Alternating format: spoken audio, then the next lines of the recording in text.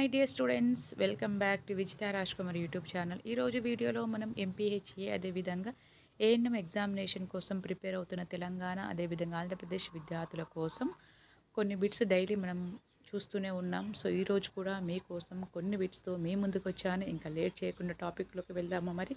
కాబట్టి ఒక humble request ఏంటంటే, ఒకవేళ నా వాయిస్ వినిపించకపోతే మీరు వినేటప్పుడు ఇయర్ ఫోన్స్ పెట్టుకొని వినండి, ఓకేనా. ఒకవేళ వీడియో లెంతీ అనిపిస్తే మీరు సెట్టింగ్లో ఉంటుంది ప్రాసెస్ అనేది, దాన్ని కొంచెం మన స్పీడ్గా పెంచుకున్నట్టు కూడా మనకు ఈజీగానే అవుతుంది, ఓకేనా. అంటే అందరికీ కాదు, కొంతమందికి. సో మనం టాపిక్లోకి వెళ్దాము మరి. పురుషులలో గొనోరియా యొక్క మొదటి లక్షణాలు. సో గొనోరియా అంటే మనం ఏమనుకుంటామంటే సెక్షువల్లీ సంబంధమైన వ్యాధులు అని, ఓకేనా. సెక్షువల్లీ ట్రాన్స్మిటెడ్ డిసీజెస్ అనే అర్థం, ఓకేనా. కాబట్టి ఈ గొనోరియా అనేది gonorrhoea, watts, syphilis, chlamydia, so ఇవన్నీ కూడా ఎస్టీడీకి సంబంధించి అంటే సెక్షువల్లీ ట్రాన్స్మిటెడ్ డిసీజెస్ లేదా సుఖ వ్యాధులు అంటాము. కాబట్టి ఇక్కడ చూద్దాం మనం. పురుషుల్లో గొనోరియా యొక్క మొదటి లక్షణం ఏంటంటే, ఫస్ట్ పీనియల్ పెయిన్, ఒక యూరిత్ర నుండి స్రావం కారుట, నెక్స్ట్ వృషముల వాపు, ఓకే, వృషణముల నొప్పి అనుకున్నాం. కాబట్టి ఇక్కడ ఆప్షన్ పీనియల్ పెయిన్ అనేది కాదు, వృషణ వాపు అనేది కాదు. Option 2 is the correct answer. యూరిత్రా నుంచి స్రవం కాడాలి, సెక్రెషన్స్ అనేవి రావడం అనేది జరుగుతుంది. This is the first and foremost symptom, ఓకేనా. సో మగవారిలో ఓకే మనం చూసామైతే ఇట్లా, సారీ,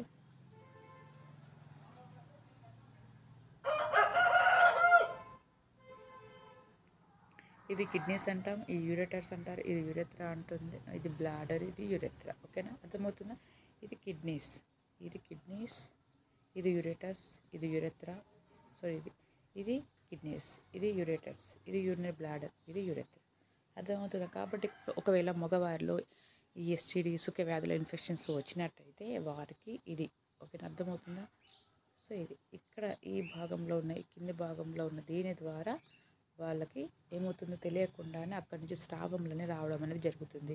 ఇది మూత్రపిండాలు, ఇది మూత్రనాళాలు, ఇది మూత్రాశయము, ఇది మూత్రద్వారం. యూరెత్రా అంటే మూత్రద్వారం, యూరినరీ బ్లాడర్ అంటే మూత్రాశయం. మూత్రాశయం నిండిన తర్వాత మూత్రం ద్వారం ద్వారా మూత్రం బయటికి ప్రసరింప కావాలి. సో ఇక్కడ కూడా అంతే, మగవారిలో ఇన్ఫెక్షన్స్ వచ్చినప్పుడు ఈ మూత్రద్వారం ద్వారా వాళ్ళకు స్రావం అనేది కారుతూ ఉంటుంది. This symptom. నెక్స్ట్ గర్భాశయ సంకోచ వ్యాకోచాలు సాధారణంగా ఉన్నప్పుడు సర్విక్స్లో చాలా నెమ్మదిగా వికసిస్తుంది, దాన్ని ఏమంటారు. కాబట్టి గుర్తుపెట్టుకోవడానికి గర్భాశయ సంకోచ వ్యాకోచం సాధారణంగా ఉన్నప్పుడు అంటే ఎక్కువగా ఉండదు, ఓకే. డైలటేషన్ కన్స్ట్రక్షన్ అనేది చాలా ఎక్కువగా ఉండదు, సాధారణంగా మామూలుగానే ఉంటుంది. అలా ఉన్నప్పుడు సర్విక్స్ చాలా నెమ్మదిగా వికసిస్తుంది. సాధారణంగా ఉన్నప్పుడు నెమ్మదిగా ఉంటుంది. అదే కంట్రాక్షన్స్, యూట్రైన్ కంట్రాక్షన్స్ అంటే గర్భాశయ సంకోచ వ్యాకోచములు అల్లుడు ఏ విధంగా వస్తాయి అలా వస్తూ ఉంటే కంటిన్యూస్గా ఏమవుతుంది, లోపల ఉన్న పిండం అనేది పైన పిండం కిందకి జారుతూ డైలటేషన్ అంటే సర్విక్స్ ఆటోమేటిక్గా ఓపెన్ అయ్యి దాని ద్వారా బేబీ బయటికి రావాలి. కానీ ఇక్కడ ఏమవుతుంది, గర్భాశయ సంకోచ వ్యాకోచాలు అనేది సాధారణంగానే ఉంటాయి. అంటే ఎలా స్పీడ్గా రావడం, నొప్పులు ఎక్కువగా రావడం అలాంటిది ఏమి ఉండదు. కాబట్టి అలాంటి సమయంలో సర్విక్స్ అనేది ఓపెన్ అవ్వదు, చాలా నెమ్మదిగా ఓపెన్ అవుతుంది. వికసించడం అంటే ఓపెన్ అవ్వడం, తెరుచుకోవడం, ఉదయించడం, వికసించడం, ఇవన్నీ చాలా పేర్లతో పిలుస్తూ ఉంటారు. కాబట్టి అప్పుడు దాన్ని ఏమంటామంటే చూద్దాం. ఆప్షన్ 1 జవ్వు చర్మం పగులుట, option 2 cervical డిస్టోషియా, option 3 construction ring, option 4 show, ఓకేనా. కాబట్టి జవ్వు చర్మం పగిలిపోవుట, జవ్వు చర్మంలో ఆర్టిఫిషియల్గా మనం పగిలిపోద్దని ఏమనుకున్నాం మనం, AROM. గుర్తుపెట్టుకున్నామా. AROM అంటే ఏంటిది, artificial rupture of the membranes అని అర్థం. అంటే ఇంత మన లాస్ట్ వీడియోలో మనం చెప్పుకున్నాం. అంటే ఏమవుతుంది, అక్కడ బేబీ దగ్గరగా ఉన్నప్పుడు, ఒకే కిందకి రానప్పుడు, ఒకవేళ ఏమవుతుంది, సర్విక్స్ ఓపెన్ కానప్పుడు, ఓకే, దానికి చిన్న నీడిల్తోనే ఒక ఘాటు పెట్టడం, ఒక ప్రిక్ చేయడం, ఈ విధంగా చేయడం ద్వారా ఏమవుతుంది, లోపల ఉన్న జవ్వు చర్మం పగిలి దాని ద్వారా ఉమ్మనీరు కారిపోయి బేబీ కూడా బయటికి వస్తుంది, ఓకేనా. అది కాబట్టి చర్మంలో పగిలిపోవడం దాన్ని ఏమంటామంటే మనం AROM అంటాం, ఓకే. కన్స్ట్రక్షన్ రింగ్ అంటే ఇది డెలివరీ సమయంలో ఏర్పడుతుంది, ఓకే. కన్స్ట్రక్షన్ ఒక రింగ్ లాగా ఫామ్ అవుతుంది, అది వేరే విషయం. షో అంటే మనకు తెలుసు, డెలివరీకి ముందు ఒక సిమ్టమ్, ఓకేనా, అది షో అంటాము, ఓకే. కాబట్టి మిగిలిపోయిన ఒకటే ఆప్షన్ ఉంది, అదే సర్వైకల్ డిస్టోషియా అంటే, ఓకే, గర్భాశయ సంకోచ వ్యాకోచంలో సాధారణంగా ఉన్నప్పుడు సర్విక్స్ కూడా చాలా నెమ్మదిగా ఓపెన్ అవుతుంది, దాన్ని సర్వైకల్ డిస్టోషియా అంట. కాబట్టి కొన్ని టర్మినాలు చాలా ఇంపార్టెంట్, గుర్తుపెట్టుకోండి. నెక్స్ట్ కమింగ్ ప్రసవ కాలం 24 గంటలు దాటిన ప్రసవం జరగకున్నచో, 24 అవర్స్ యాక్చువల్గా అయితే మొదటిసారి గర్భవతి అయి డెలివరీ కోసం వచ్చిన మదరు చాలా ఎక్కువ టైం తీసుకుంటుంది. అంటే ప్రసవ దశ మొదటి నిజమైన నొప్పులు స్టార్ట్ అయ్యి ఈ సర్వీక్స్ లేదా గర్భాశయం యొక్క కంఠ భాగం సర్వీక్స్ అనేది తెరుచుకోవాలంటే చాలా టైం పడుతుంది. ఎందుకంటే కొత్త అదేంటి ఆ బాడీ నుంచి అంటే ఆ బర్త్ కెనాల్ ద్వారా ఎలా అంటే ప్రసవం జరగలేదు కాబట్టి కొంచెం స్టిఫ్గా గట్టిగానే ఉంటుంది కాబట్టి అది ఎక్కువ టైం తీసుకుంటుంది. ఫస్ట్ టైం ప్రైమరీ మదర్లో చాలా ఎక్కువ టైం తీసుకుంటుంది. అదే 2-3 డెలివరీ తర్వాత అంటే ఈజీగా ఆటోమేటిక్గా, ఎందుకంటే దాని యొక్క ఎలాస్టిసిటీ, దాని యొక్క సాగే గుణం అనేది ఆల్రెడీ సాగి ఉంది కాబట్టి తొందరగా జరుగుతుంది. ఓకేనా. కాబట్టి ఇక ప్రసవ కాలం 24 గంటలు దాటిన ప్రసవం జరగకూడదు. దీర్ఘకాలిక ప్రసవం, కష్టతరమైన ప్రసవం, సిజేరియన్ సెక్షన్ 5 అని అన్నారు. కాబట్టి దీర్ఘకాలిక 24 గంటలు దాటిన దీర్ఘకాలికంగా అని అంటాం. ఓకేనా. 24 గంటలు దాటిన తర్వాత కూడా ప్రసవం జరగకపోతే దాన్ని దీర్ఘకాలిక ప్రసవం, ప్రొలాంగ్ లేబర్ అంటాం. గుర్తుపెట్టుకోండి. If the delivery is not done with in the 24 hours we are calling as a prolong labour. ఏంటి ఇంకా ప్రొలాంగ్ చేస్తున్నామంటే ఇంకింతసేపు అని అర్థం. అంటే ఆల్రెడీగా డెలివరీ అనేది 24 అవర్స్లో జరగాలి. 24 అవర్స్లో జరగలేదు అంటే దాన్ని ప్రొలాంగ్ లేబర్ అంటారు, లేదా దీర్ఘకాలిక ప్రసవం అంటాం. Okay. Option 1 is correct answer. కష్టతరమైన ప్రసవం అంటే అబ్స్ట్రక్టెడ్ లేబర్ అంటారు. కష్టతరం అంటే బేబీ అందులో ఫిక్స్ కాకపోయినా, ఓకే, తర్వాత డెలివరీకి చాలా ఇబ్బంది అయింది అనుకోండి, ఏమొద్దని అబ్స్ట్రక్టెడ్ లేబర్ అంటే చాలా కష్టతరమైన అంటే ఇది కాదు. నెక్స్ట్ సిజేరియన్ సెక్షన్ పెద్ద ఆపరేషన్, దాన్ని LSCS అంటారు. LSCS lower segmental caesarean section. దీని షార్ట్కట్లో C సెక్షన్ అని కూడా అంటారు. కాబట్టి ఇది కూడా కరెక్ట్ ఆన్సర్ కాదు. ఓకేనా. ప్రసవ కాలం 24 గంటలు దాటిన తర్వాత కూడా ప్రసవం జరగకపోతే దాన్ని దీర్ఘకాలిక ప్రసవం లేదా ప్రొలాంగ్ లేబర్ అంటాం. ఇది కూడా చాలా చాలా ఇంపార్టెంట్. ఈ టర్మినాలజీ అనేది చాలా ఇంపార్టెంట్, గుర్తుపెట్టుకోండి. ఎందుకంటే ఎగ్జామినేషన్స్ ఇవే వస్తూ ఉంటాయి. ఓకే. నెక్స్ట్ దీర్ఘకాలిక ప్రసవానికి గుర్తులు. కాబట్టి 24 గంటలు దాటలేదంటే ఏ విధంగా మనం గుర్తించవచ్చు? సర్వీక్స్ వికసించుట, సాధారణ సంకోచ వ్యాకోచంలో, గుడ్ కండిషన్, డిస్ట్రెస్డ్, ఎగ్జాస్టెడ్. ఓకేనా. ఓకే. సర్వీక్స్ వికసిస్తే ఈజీగానే డెలివర్ అవుతుంది.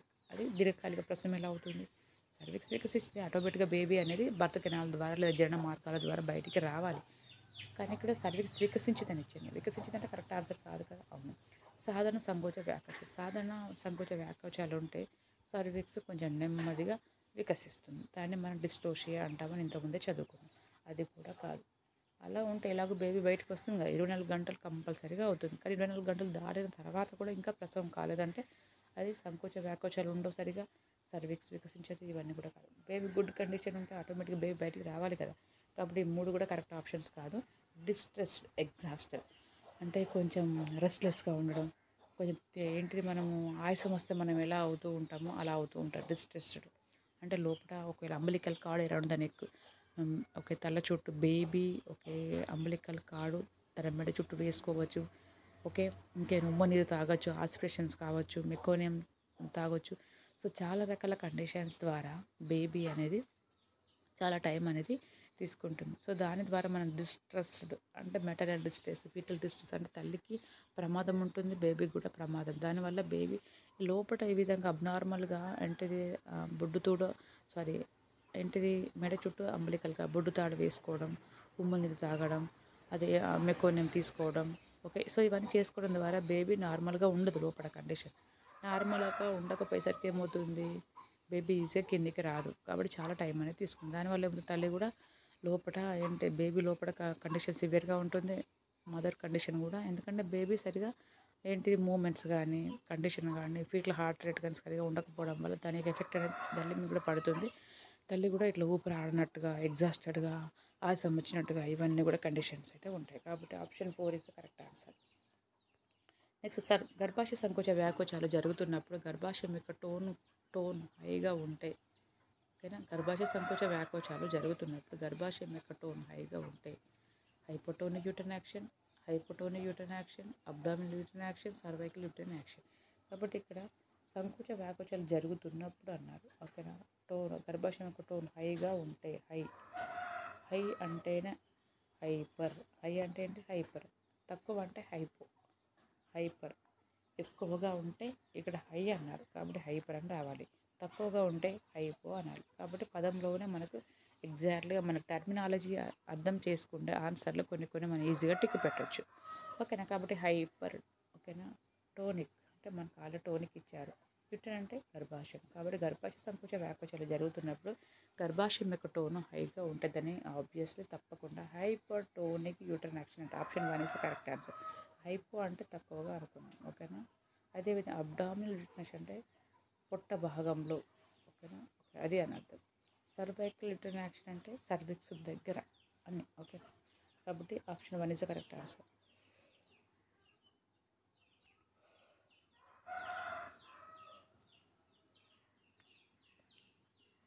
నెక్స్ట్ గర్భాశయం తిరుగుబాటును ఏమంటారు dash. అక్యులో inversion of the uterus, cervical డిస్టోషియా, rupture of the uterus, rupture of the membranes. కాబట్టి మామూలుగా యాంటీఫ్లెక్షన్ యాంటీవర్షన్ పొజిషన్లో ఉంటుంది, ఓకేనా. గుర్తుపెట్టుకోండి, ఎప్పుడు కానీ గర్భాశయం ఫ్లెక్షన్ అంటే మన చేతులు ఈ విధంగా ముడుచుకోండి, ముందుకు ముడిస్తే ఏ విధంగా ఉంటుంది, దాన్ని ఫ్లెక్షన్ అంటాం. యాంటీవర్షన్ కానీ యాంటీఫ్లెక్షన్ పొజిషన్లో కానీ గర్భాశయం అనేది దాని యొక్క పొజిషన్లో ఫిక్స్ అయ్యి ఉంటుంది. కానీ ఇక్కడ అలా ఇన్వర్షన్ అంటే యాంటీవర్షన్ పొజిషన్లో ఉండగా రివర్స్ అవుతుంది, అంటే తిరిగి లోపలికి ఈ విధంగా, ఓకేనా. కాబట్టి దాన్ని అక్యులో ఇన్వర్షన్ ఆఫ్ ది యూట్రస్. కాబట్టి మామూలుగా యాంటీవర్షన్ అంటే ఆ విధంగా పొజిషన్లో ఉండాలి, అలా కాకుండా లోపలికి తిరిగి ఉంటుంది. అక్కడే ఇచ్చారు తిరగబడుట అని, గుర్తుపెట్టుకోండి. తిరగబడుట అంటే తిరిగి లోపలికి అని అర్థం, ఓకేనా. కాబట్టి తిరగబడుట మనం అంటే లోపలికి అని గుర్తుపెట్టుకోవాలి. యాక్చువల్గా వర్షన్ అలా కాకుండా అది ఇన్వర్షన్ తిరిగి, ఓకేనా. కాబట్టి మనం అక్యులో inversion of the uterus, this the correct answer. Inversion అంటే తిరిగి లోపలికి అని అర్థం, ఓకేనా. ఓకే, సర్వైకల్ మనం ఏమనుకున్నాం, సర్వైకల్ డిస్టోషియా అంటే గర్భాశయ సంకోచ వ్యాకోచాలు సాధారణంగా ఉన్నప్పుడు సర్వీక్స్ అనేది చాలా నెమ్మదిగా వికసిస్తుంది అనుకున్నాం, కాబట్టి దాన్ని డిస్టోషియా అంటాం. ఇది కరెక్ట్ ఆన్సర్ కాదు. రప్చర్ ఆఫ్ ది యూట్రస్ అంటే గర్భాశయమే పగిలిపోవటం, అది కాదు. రప్చర్ ఆఫ్ ది మెంబ్రెన్స్ జవ్వు చర్మంలోనే పగిలిపోవటం, ఈ 3 కరెక్ట్ ఆన్సర్స్ కాదు. గర్భాశయం తిరిగి ఉంటానే ఇన్వర్షన్ ఆఫ్ ది యూట్రస్ అంటారు, ఇది ఆపోజిట్, ఇది అబ్నార్మల్ అన్నమాట, ఓకేనా.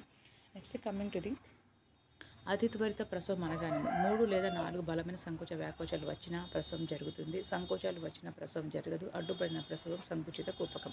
కాబట్టి అతి త్వరిత చాలా త్వరగా అంటే కొంతమంది 9 months కంప్లీట్ ముందుగానే ప్రసవం అనేది జరుగుతుంది, కానీ అది 3 లేదా 4 బలమైన సంకోచ వ్యాకోచాలు వచ్చిన ప్రసవం జరుగుతుంది. కొంతమంది కంటిన్యూస్గా మనం ఏమనుకున్నాం, ఈ విధంగా అలల్లాగా గర్భాశయ సంకోచ వ్యాకోచాలు ఈ విధంగా వచ్చినప్పుడు ఏమవుతుంది, లోపల ఉన్న బేబీ ఈ యొక్క సంకోచ వ్యాకోచాల ద్వారా కిందికి నెట్టవేయడం జరుగుతుంది, అది, ఓకేనా. కానీ ఇది కొంతమందికి ఈ గర్భాశయ సంకోచ వ్యాకోచాలు ఏవైతే ఉంటాయో సాధారణంగా ఉన్నప్పుడు బేబీ అనేది కిందికి తొందరగా రాదు, దానివల్ల చాలా టైం అయితే తీసుకుంటుంది. కానీ ఇక్కడ ఏమి ఇచ్చారు, 3 లేదా 1, 2, 3 ఇలా 3 కానీ 4 కానీ బలంగా చాలా స్ట్రాంగ్గా అలలు ఎంత స్పీడ్గా వస్తాయి చూడండి, బాగా ఆ విధంగా ఇట్లా స్పీడ్గా వచ్చినప్పుడు ఏమవుతుంది, లోపల ఉన్న బేబీ అనేది ఆటోమేటిక్గా బయటకు వచ్చేస్తుంది. బలమైన యూట్రన్ కంట్రాక్షన్స్ లేదా బలమైన స్ట్రాంగ్ యూట్రన్ కంట్రాక్షన్స్, బలమైన సంకోచ వ్యాకోచాలు జరిగినప్పుడు ఆటోమేటిక్గా బేబీ అనేది బర్త్ కెనాల్ ద్వారా బయటికి వస్తుంది, ఆ విధంగా బయటకు వస్తుంది. దాన్ని అతి త్వరిత లేబర్, ఎర్లీ ప్రెగ్నెన్సీ అంటారు, ఎర్లీ లేబర్, ఓకేనా. అర్థమవుతుందా. సో ఎర్లీ లేబర్ అతి త్వరిత అన్నాం, కాబట్టి option 1 is the correct answer. 3 లేదా 4 బలమైన సంకోచ వ్యాకోచాలు ఇస్తే ఆటోమేటిక్గా ప్రసవం జరుగుతుంది, కాబట్టి దాన్ని ఓకే ఎర్లీ లేబర్ అంటాము. ఓకే, సంకోచాలు వచ్చిన ప్రసవం జరగదు, కాబట్టి అది కాదు. అడ్డుపడిన ప్రసవం అంటే అబ్స్ట్రక్టెడ్ లేబర్ అవ్వకపోవడం, అందులో అడ్డుపడడం కూపకంలో. సంకుచిత కూపకం అంటే కంట్రాక్టెడ్ పెల్విస్, అంటే సంకుచితం అంటే ఫీమేల్ పెల్విస్లో కొన్ని డయామీటర్స్ కొంత వ్యాసార్థం అయితే ఉండాలి, కానీ కొంతమందిలో అది దగ్గరికి వచ్చి ముడుచుకొని పోతుంది, దానివల్ల బేబీ అనేది అందులో ఫిక్స్ అవ్వదు, ఎందుకంటే దాని యొక్క సైజులు వ్యాసార్థములు తక్కువగా ఉన్నప్పుడు బేబీకి అనుకూలంగా ఉండవు. అలాంటి సంకుచిత ఫీమేల్ పెల్విస్లు కానీ కూపకములు కానీ దాని సైజులో ఎగ్జాక్ట్లీ ఎంత ఉండాలి ఆడవారికి గైనకాయిడ్ పెల్విస్ లేదా స్త్రీ కూపకం అనేది అంత మెజర్మెంట్స్తో ఉంటేనే బేబీ వచ్చి అందరూ ఫిక్స్ అయ్యి ఉంటుంది, ఈజీగా డెలివరీ కంట్రాక్షన్స్ ద్వారా బేబీ బయటికి వస్తుంది. కానీ కొంతమందిలో ఏమవుతుంది, దాని యొక్క వ్యాసార్థం సైజ్ అని చిన్నగా అవుతుంది, చిన్నగా ఉన్నప్పుడు పొట్టిగా ఉన్న వాళ్ళకి దాని యొక్క సైజ్ అనేది చిన్నగా ఉంటుంది, కాబట్టి వాళ్ళకి నార్మల్గా అయ్యే ఛాన్స్ అయితే ఉండదు, ఓకేనా. కాబట్టి ఇది కూడా కరెక్ట్ ఆప్షన్ కాదు, 1 is the correct answer. Next coming to the అడ్డుపడిన ప్రసవం అనగానే బలమైన యూట్రన్ కంట్రాక్షన్స్ ఉన్నప్పటికీ ప్రసవం జరగకుండా ప్రొలాప్స్, కంట్రాక్టెడ్ పెల్విస్, గర్భాశయ మాంద్యం. కాబట్టి ఇక్కడ అడ్డుపడిన ప్రసవం అంటే బలమైన యూట్రన్ కంట్రాక్షన్స్ ఉన్నప్పటికీ ప్రసవం జరగకపోవటం. కాబట్టి అంటే లోపల బేబీ అందులో ఫిక్స్ అయ్యి అంటే ఫిక్స్ అంటే ఏంటిది, ఎటు కాకుండా అందులో స్ట్రక్ అయిపోవడం. స్ట్రక్ అవుతుంది మనం తీస్తే తప్ప అది దానంతట అది బయటికి రాదు. అది గుర్తుపెట్టుకోండి. ఓకేనా? ఓకే, అది ఏ విధంగా స్ట్రక్ అయిందో, ఏ విధంగా అందులో అడ్డుపడిపోయిందో ఫీమేల్ పెల్విస్కి మధ్యలో, అది మనం తీసే తప్ప దానికి అది బయటికి రావడానికి చాలా టైం అయితే తీసుకుంటుంది, రేర్గా ఉంటుంది. కాబట్టి ఇక్కడ ఏంటిది, option 1 is the correct answer. బలమైన యూటర్న్ కంట్రాక్షన్స్ ఉన్నప్పటికీ ప్రసవం జరగకపోతే దాన్ని అడ్డుపడిన ప్రసవంగా మనం చూడవచ్చు. ప్రొలాప్స్ అంటే అది కిందికి దిగజారడము అని అర్థం. కాబట్టి కిందికి దిగజారితే దాన్ని అడ్డుపడిన ప్రసవం అన్నారు కదా. కాబట్టి ప్రొలాప్స్ అంటే కిందికి దిగజారడం. కంట్రాక్టెడ్ పెల్విస్ అంటే ఏంటి, కంట్రాక్టెడ్ సంకుచిత పూపకము అంటాం. అంటే చిన్నగా, దాని యొక్క వ్యాసర్థం సైజు చిన్నగా ఉండడం. సో అది కూడా ఒక రీజన్ కావచ్చు. అనగా అని ఇచ్చారు. అనగా అంటే ఏంటిది, అడ్డుపడిన ప్రసవం లేదా కంట్రాక్టెడ్ పెల్విస్ కంట్రాక్టెడ్ పెల్విస్ అంటే దాని యొక్క సంకుచితం దగ్గరికి ముడుచుకోవచ్చు. అడ్డుపడిన ప్రసవం అంటే అందులో అబ్స్ట్రక్ట్ అవ్వడం, అది గుర్తుపెట్టుకున్నాం. గర్భాశయ మాధ్యమం దాని యొక్క ఏంటిది, దాని యొక్క మందము, మెజర్మెంట్స్ ఈ విధంగా. ఓకేనా? సో ఒక 2, 3, 4 అనేవి wrong answers, 1 is the correct answer. Next coming to the rupture of the uterus అనగానేమి, రప్చర్ ఆఫ్ ది యూట్రస్, గర్భాశయ మాంద్యం, గర్భాశయ విచ్ఛిన్నం, గర్భాశయం బిగపట్టుట, గర్భాశయం జారిపోవడం. గర్భాశయ మాంద్యం అంటే దాని యొక్క మందం, ఇది కాదు. గర్భాశయం బిగపట్టుట, ఇది కూడా కాదు. గర్భాశయం జారిపోవడం, ప్రలాప్స్, ఇది కూడా కాదు. గర్భాశయ విచ్ఛిన్నం. రప్చర్ అంటే ఏంటిది, పగిలిపోవటం. రప్చర్ అయిపోయింది అంటున్నా, పగిలిపోయిన. గర్భాశయం విచ్ఛిన్నం, అది విచ్ఛిన్నం మూడు, అది option 2 is the correct answer. Tonic contractions అనగా గర్భాశయ విచ్ఛిన్నం, గర్భాశయం బిగపట్టుట, గర్భాశయ మాంద్యం, గర్భాశయం జారుట. సో గర్భాశయ విచ్ఛిన్నం అంటే ఏమనుకున్నాం, రప్చర్ అవ్వడం, ఇది కూడా కరెక్ట్ ఆన్సర్ కాదు. ఓకేనా? ఒక గర్భాశయ మాంద్యం అంటే దాని యొక్క మందం, ఓకేనా, ఇది కూడా కాదు. గర్భాశయం జారుట, ప్రలాప్స్ అనుకున్నాం, ఇది కూడా కాదు. కానీ ఇక్కడ వాళ్ళు ఏమి ఇచ్చారు, టోనిక్ కంట్రాక్షన్స్ అనుకున్నాం. టోనిక్ కంట్రాక్షన్స్ అనుకున్నాం కాబట్టి ఏంటిది, దాని యొక్క గర్భాశయం అనేది గట్టిగా బిగపట్టి ఉండడం అని అర్థం, గట్టిగా. ఓకేనా? దాన్ని టోనిక్ కంట్రాక్షన్స్. ఓకేనా? Option 2 is the correct answer. మిగతా 1, 3, 4 అనే రాంగ్ ఆన్సర్స్. నెక్స్ట్ LSCS అనగానేమి, చాలాసార్లు మనం వీడియోలో చూస్తూనే ఉన్నాం. LSCS అంటే ఏంటి, lower segmental season section, L for the lower. కాబట్టి ఇక్కడ చూడండి, ఎల్ అని ఇచ్చారు. ఇక్కడ ఎల్ అనేది అని ఉందా, ఎల్ ఏది లేదు. అంటే కొన్ని ఏంటంటే లోవర్ సెగ్మెంటల్ అన్నీ సేమ్గా ఇస్తారు ఆప్షన్స్. 1 కూడా లోవర్ ఇస్తారు, 2 కూడా లోవర్ ఇస్తారు, 3 కూడా లోవర్ ఇస్తారు. ఈ విధంగా ఇస్తే మనం ఏమవుతుంది, కన్ఫ్యూజ్ అవుతారు చాలామంది, అవునా కదా. కాబట్టి మీకు చాలా ఈజీగానే ఇచ్చారు ఇక్కడ ఆప్షన్స్ అనేది. ఓకే, కాబట్టి ఇది కాదు, ఎందుకంటే లోవర్ LSCS అనగా కాబట్టి lower segmental season section, option 1 is the correct answer. Upper segment అంటే పై భాగం, ఆపరేషన్ సెగ్మెంట్ అంటే ఆపరేషన్ దగ్గర, అబ్డామిన్ అంటే పొట్ట దగ్గర. కాబట్టి ఇవన్నీ కూడా wrong ఆన్సర్సే. Option 1 is the correct answer. దీన్ని పెద్ద ఆపరేషన్ అంటారు, దీన్ని C సెక్షన్ అని కూడా అంటారు షార్ట్కట్లో. క్రాడ్ ప్రొలాప్స్ అంటే జారుట అని అర్థం ఉంది. ఓకేనా? కిందకి జారుట. కార్డ్ అంటే బొడ్డు తాడు. ఓకేనా? మనం చూద్దాం. ఓకేనా? బొడ్డు తాడు కిందకి జారుట. కార్డ్ అంటే ఏంటిది, బొడ్డు తాడు. ప్రొలాప్స్ అంటే కిందకి జారుట. కానీ ఈ పదంలోనే ఉంది మీనింగ్. ఓకేనా? Option 1 is the correct answer. Okay, ట్రా నాట్స్ అంటారు.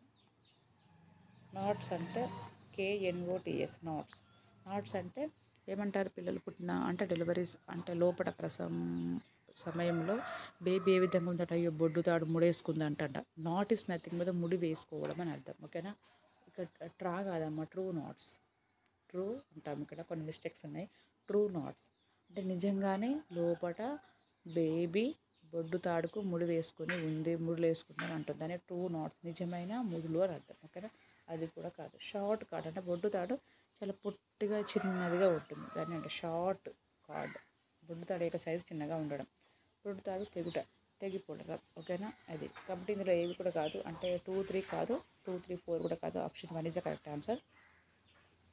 ఫైబ్రాయిడ్ యూట్రస్ అనగానే గర్భాశయంలో రక్తం, గర్భాశయంలో కణుతులు, గర్భాశయం పగులుట, గర్భాశయంలో నీరు చేరుట. కాబట్టి ఇక్కడ గర్భాశయంలో రక్తం అంటే కాదు. Option 1 is the wrong answer.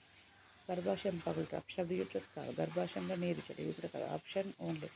Okay, fibroids అన్న గడ్డలు, కణుతులు అంటాం కాబట్టి option 2 is the correct answer. ఓకేనా? నెక్స్ట్ గ్రాండ్ మల్టీపారా అనగా అనేక కాన్పులు జరిగిన తల్లి, ఒకే కాన్పు జరిగిన తల్లి, పిల్లలు లేకుండా పైవేవి కాదు. ఓకేనా? సో మల్టీపారా అంటే 2 లేదా అంతకంటే ఎక్కువ పిల్లలు కలిగితే. ఫస్ట్ ఇక్కడ గర్భవతి మొదటిసారి అంటే అసలు డెలివరీ కాలేదు, ప్రెగ్నెంట్ అయింది, మొదటిసారి గర్భవతిని స్త్రీని మనము ప్రైమీ అంటాం. ఇది కూడా చాలా ఇంపార్టెంట్. మొదటిసారి గర్భవతి అయిన డెలివరీ అయిన స్త్రీ కాదు, మొదటిసారి గర్భవతి అయిన స్త్రీ మనం ప్రైమే అంటాము. ఓకేనా. అదేవిధంగా 1 నుంచి 2 డెలివరీస్ అయిన తల్లిని మనము మల్టీపారా అంటాం. పారా అంటే జీవించి ఉన్న బిడ్డకు జన్మనిస్తే పారా అంటే లివింగ్ చైల్డ్. ఓకేనా. పారా అంటే ఏంటి, ఇక్కడ ఇచ్చారు పారా, PARA పారా అంటే ఏంటంటే అంటే జీవించి ఉన్న బిడ్డకు జన్మనిస్తే పారా అంటాము. మల్టీ అంటే ఎంతమందికి జన్మనిచ్చింది, ఆరోగ్యంగా ఉండేదా జీవించి ఉన్న బిడ్డలు ఎంతమంది జన్మనిచ్చింది, 1 నుంచి 2 వరకు జన్మనిస్తే అలాంటి మదర్ని మల్టీపారా అంటారు. ఓకేనా. అదే లేదా గ్రాండ్ మల్టీపారా అనుకో, 2 లేదా 2 నుంచి 5 కాన్పుల వరకు దాన్ని గ్రాండ్ మల్టీపారా అంటాం. గుర్తుపెట్టుకోండి. ఇక్కడ చూద్దాం మనం. అనేక కాన్పులు జరుగుతాయి. ఇక్కడ అనేక కాన్పులు అంటే ఇక్కడ 1 కాదు 2 కాదు, 2 లేదా అంతకంటే ఎక్కువ, 5 6 అంటే. కానీ ఈ రోజుల్లో 5 వరకు ఉండట్లేదు కదా. సో కొంతమంది 1 2 3 లాస్ట్ వరకు 4 అంతే. ఎందుకంటే ఆడవాళ్ళు పుట్టి అబ్బాయి కోసం వెయిట్ చేసే వాళ్ళు తప్పకుండా 3వ ప్రెగ్నెన్సీ 4వ ప్రెగ్నెన్సీ కోసం చూస్తూ ఉంటారు కాబట్టి, సో అలాంటి వారి కోసమే అది రేరుగా. కాబట్టి మొదటిసారి గర్భవతి ప్రైమే అంటారు. 1 లేదా 2 3 పిల్లలు పుడితే దాన్ని మల్టీపారా అంటారు. ఓకే. మల్టీ అంటే మోర్ దాన్ 2 అని అర్థం. ఓకేనా. అంటే 2 లేదా అంతకంటే. ఓకేనా. పారా అంటే ఆరోగ్యవంతంగా జీవించి ఉన్న బిడ్డకు జన్మనిస్తే. కాబట్టి ఇక్కడ గ్రాండ్ మల్టీపారా అన్నారు కాబట్టి 5 కంటే ఎక్కువ అనే గుర్తుపెట్టుకోవాలి. 5 కంటే ఎక్కువ. ఓకేనా. అది ఆప్షన్ 1 ఇస్ కరెక్ట్ ఆన్సర్. అనేక కాన్పు, ఒకే కాన్పు జరిగిన తల్లిని మనము ఏమంటాం, గ్రావిడా 2 అంటాం. గ్రావిడా 2 ఒకే కాన్పు జరుగుతుందని ఏమంటాం మనం, గ్రావిడా. ఒక డాక్టర్స్ రాస్తారు ఇక్కడ గ్రావిడా 2 L1 A0 D0 అని ఇస్తారు కేషీట్లో. మీరు చూస్తే మీకు అర్థమవుతుంది. గ్రావిడా 2 అంటే ఆల్రెడీ ఒక డెలివరీ అయిపోయింది, ఇది 2వ ప్రెగ్నెన్సీ అని అర్థం. ఆల్రెడీగా ఒక డెలివరీ అయిందంటే ఆల్రెడీగా ఆరోగ్యంగా జీవించి ఉంది బేబీ. L అంటే జీవించి ఉన్న, A అంటే అబార్షన్, D అంటే డెత్. ఓకేనా. ఈ విధంగా ఇస్తారు కేషీట్లో. మీరు ఒకసారి ANMగా జాబ్ చేస్తున్న వాళ్ళు ఒకసారి మీరు కేషీట్ ఓపెన్ చేసి చూడండి, క్లియర్గా మీకు తెలుస్తుంది. ఓకేనా. G2 L1 A0 D0 అంటే ఆ ముక్కల హిస్టరీ ఉందనుకోండి, అబార్షన్ అయింది ఇంతకుముందు అంటే ఇక్కడ 1 వస్తుంది. ఎన్ని అబార్షన్ అయితే అన్ని పెడతారు ఇక్కడ. ఎంతమంది చనిపోయారో అంత లిస్ట్ ఉంటుంది. ఏం లేకపోతే 0 ఎంతమంది డెలివరీ అయిన తర్వాత ఒక ఆమె జీవించి ఉందనుకో, ఆల్రెడీ ఒక బేబీ ఉంది, సెకండ్ ప్రెగ్నెన్సీ అని ఇక్కడ G2 గ్రావిడా అంటే గర్భధారణ జరిగిన. ఓకేనా. కాబట్టి 1 అయితే ఆల్రెడీ ఒకటి 1 అయిపోయింది, ఆ 1 జీవించి ఉందా అంటే ఇక్కడ L1లో ఉంటుంది. ఓకేనా. 2వ ప్రెగ్నెన్సీ కాబట్టి G2 రాస్తారు. ఓకేనా. ఈ విధంగా. ఓకే. అనేక కాన్పులు జరిగిన తల్లిని. ఓకే. ఆబ్స్టికల్ కాంజుగేట్ అనగానే ఆబ్స్టికల్ కాంజుగేట్ సైజు ఇవన్నీ పెల్విస్లో ఉన్న ఇవన్నీ కూడా. So 11 centimetres 12 centimetres అబ్స్ట్రప్షన్ pleasant 13 10. Option 1 is the correct answer. 11 centimetres obstacle conjugate. ఇది కూడా చాలా చాలా ఇంపార్టెంట్. అంటే ఇవన్నీ సైజులు అమ్మ, గుర్తుపెట్టుకో సరిపోతుంది, ఎక్స్ప్లెనేషన్ అవసరం లేదు దీనికి. అబ్రప్షియో ప్లజెంటా అనగా ఏంటిదంటే, అబ్రప్షియో ప్లజెంటా ఆకస్మిక రక్తస్రావం, అనివార్య రక్తస్రావం, ప్లజెంటా జబ్బుచర్మం. కాబట్టి ఈ ప్లజెంట్ అనేది మావి, దీనికి సంబంధం లేదు మనకు. ఇక్కడ ప్లజెంట్ అంటే ఎగ్జాక్ట్గా ప్లజెంట్ అని ఇవ్వరు కదా, దానికి ఒక ముందు వెనక ఒక పదం అని యాడ్ చేస్తారు. కాబట్టి ఇక్కడ ఎగ్జాక్ట్గా పదం ఇచ్చారు కాబట్టి కరెక్ట్ ఆన్సర్ కాదు. జబ్బుచర్మం కూడా కాదు. అనివార్యం అనుకోకుండా కాదు. అనివార్యం అంటే తెలియదు, అన్నోన్ రీజన్స్ అన్నట్టు, అది కూడా కాదు. కాబట్టి ఆకస్మిక రక్తస్రావం. ఓకే. అనుకోకుండా బ్లీడింగ్ అవుతే దాన్ని ఆకస్మిక రక్తస్రావం అంటే option 1 is the correct answer. Okay. Okay అమ్మ, చూశారు కదా ఇప్పటి వరకు మనం కొన్ని 20 బిట్స్ వరకు అయితే చూసాము. ఈ వీడియో మీకు నచ్చితే లైక్ చేయండి, షేర్ చేయండి, మీ ఫ్రెండ్స్ కూడా సబ్స్క్రైబ్ చేయించండి. ఓకే. మరిన్ని వీడియోల కోసం మన ఛానల్లో ఒకవేళ మీకు ఏమైనా డౌట్స్ ఉన్నట్టయితే వెంటనే మీరు కామెంట్ రూపంలో తెలియచేయండి. నాకు టైం ఉన్నట్టయితే వెంటనే రెస్పాండ్ అయ్యి మీకు ఆన్సర్ అయితే ఇస్తాను. Okay. Please do subscribe, please do like. Okay. కాబట్టి మీకు అంటే వీడియో చాలా నేను ఎంత నా పని ఉన్నని పక్కన పెట్టి మీకోసం వీడియోస్ చేస్తున్నాను కాబట్టి మీ లైక్ అనేది చాలా important. So if you like, so I may get the strength and I may get the energy. If I get the energy, definitely I can do the more videos, not only 2. Okay. మీరు ఇచ్చే support వల్ల, మీరు ఇచ్చే encourage వల్ల నేను 1 కాదు 2 కాదు 2 కంటే అంతకుంటే ఎక్కువ కూడా చేయడానికి అయితే ఆస్కారం అయితే ఉంటుంది. కాబట్టి please push me by doing the like. Okay. To my video. Thank you. By by. See you in next video.